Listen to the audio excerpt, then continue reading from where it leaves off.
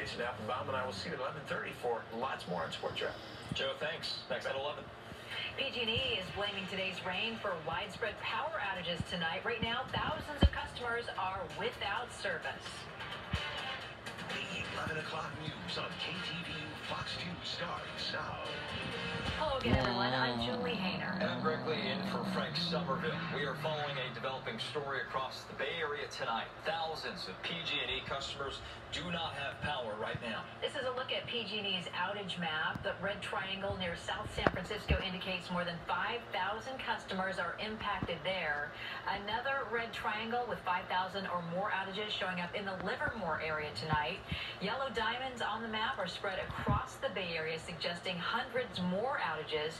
The good news right now is that there are fewer yellow diamonds on the map right now compared to about an hour ago. PG&E workers say this is happening due to the rain and some power transformers failing. Crews are, of course, working to correct the problem, and they say they hope to have the power restored before midnight. Now to our other top stories. Schools across the Bay Area are preparing for a number of absences tomorrow. California parents and teachers who oppose school vaccine mandates plan to either walk out or not show up at all. KTVU's Zach Sox joins us now. He's live in Walnut Creek with more on this story. Zach. Good evening. Unclear right now just how many parents and their kids will take part in that sit-out.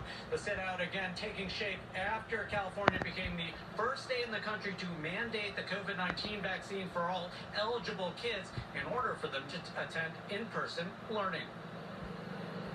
I would support